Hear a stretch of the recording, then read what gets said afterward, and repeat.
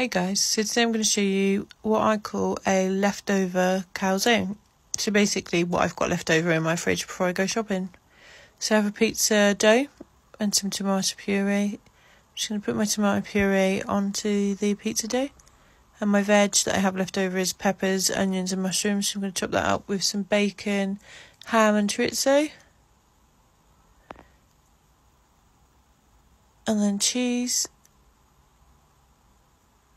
So I'm going to put that on half of the pizza dough and then I'm going to fold that over and cook it in an oven at 180 degrees for about 20 minutes.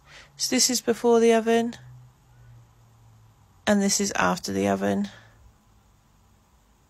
As you can see, this is the inside, this is what it looks like. It's a nice easy one to use up them leftovers. Enjoy!